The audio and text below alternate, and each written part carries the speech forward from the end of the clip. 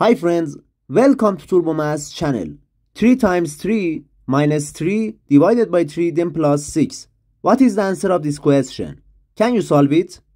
In the wrong way of solving this question, some people solve this question like this. 9 minus 3 divided by 3 then plus 6.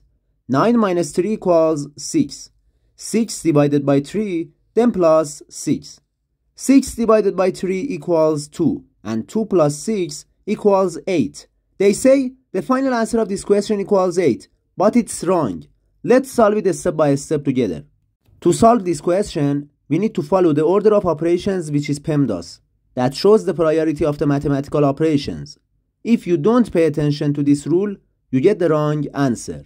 In this rule, P stands for parentheses, E stands for exponent, M stands for multiplication, D stands for division, A stands for addition, and S stands for subtraction. Multiplication and division have the same level of priority. Also, addition and subtraction have the same priority.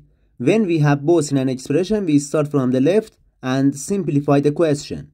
First, we do this multiplication. 3 times 3 equals 9. 9 minus 3, then divided by 3, then plus 6. Now we have subtraction, division, and addition. First, we do division, because the division has higher priority than addition and subtraction. Negative 3 divided by 3 equals negative 1. 9 minus 1, then plus 6. 9 minus 1 equals 8, and 8 plus 6 equals 14. The final answer of this question equals 14. Thanks for watching, guys. To see more math videos, subscribe to the channel.